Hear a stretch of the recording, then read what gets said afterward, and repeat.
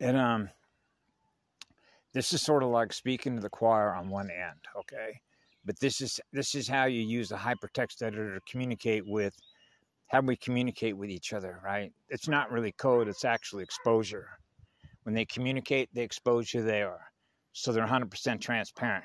Light will expose who they are, right? They know who we are, we know who they are, right? The difference is they refuse to surrender to themselves. See? So what you get instead is a psychopath. And in the parlance that I grew up with, from just listening to other people, they were known as arrogant pricks, okay, who have no power. And that's the illusion that they have in their own mind of all the power they believe that they have. And that's because they live in an illusion. So when I know that at 4 years age, it's like, fuck you, okay? We know who you are, okay? You do what you do with your energy. We do what we do with our energy, and it's not the same thing. So, you know, one is finite. Remember what Mr. Smith said to Neil? Mr. Anderson.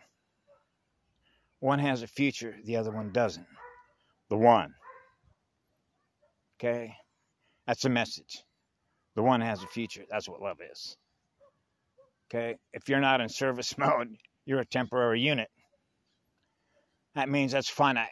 That means you don't have a connection to what we are, which is what love is. It goes on forever, gifting energy.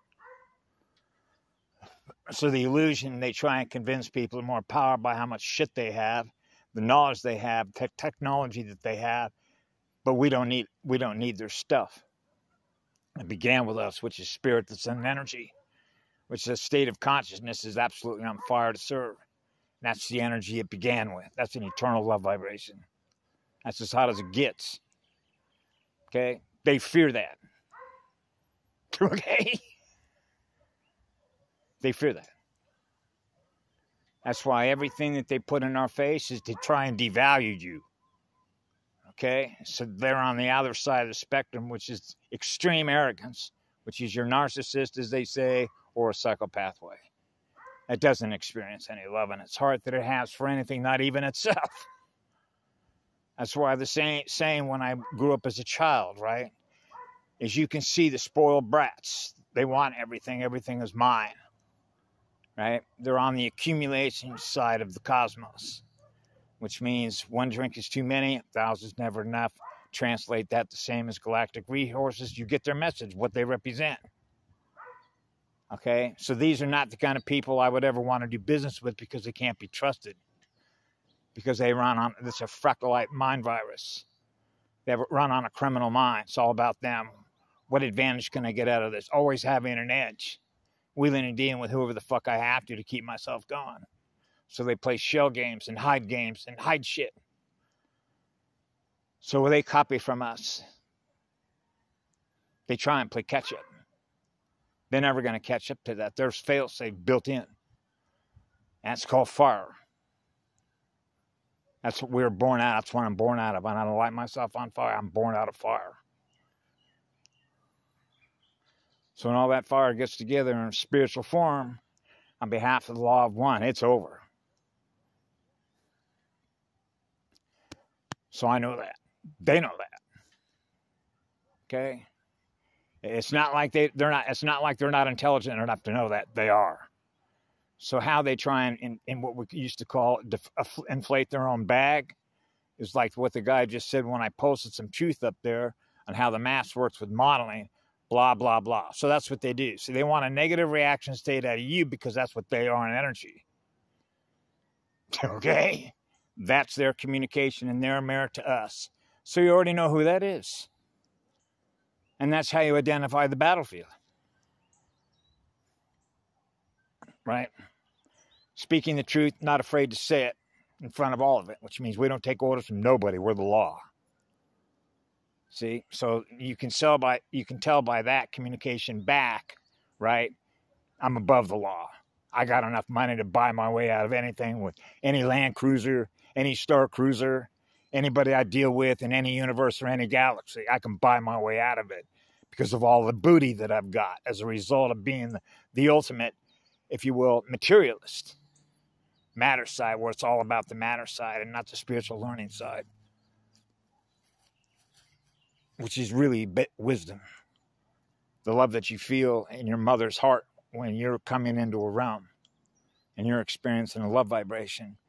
So you're being loved in spirit, in energy form. So it's spirit. It's the essence of the spirit, which is the energy, the nature of our spirit, the way nature works in spirit form to play the music together in harmony and balance.